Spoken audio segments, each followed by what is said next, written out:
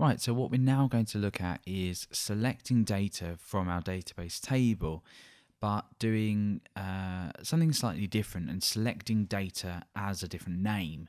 So let's say we wanted to select the name of our article, but we wanted this to be returned to us as a completely different column name. Now we've already seen this when we work with the count, so this is a very similar thing, but it works with all other columns as well.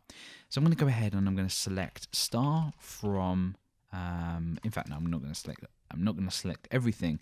I'm going to select name from articles, and that's going to give me the only article that we have, and it will give me the name of the article. Now, what if I want to call call this article underscore name just for the sake of argument? I'm going to now say as, and I'm going to give this the name that I want to call the column.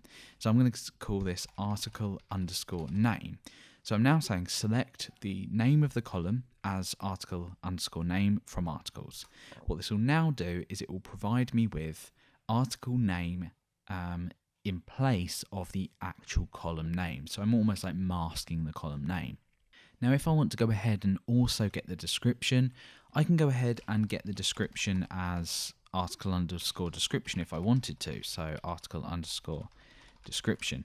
So what I've actually done here is I've comma separated. So what we've done, select name as article name, comma, description as article description, comma, or comma if we wanted to do more, but if we don't, we just say from articles. So that will give me article underscore name and article underscore description. So you can do this with any fields or any functions that return values based on your database data, as we saw with count earlier.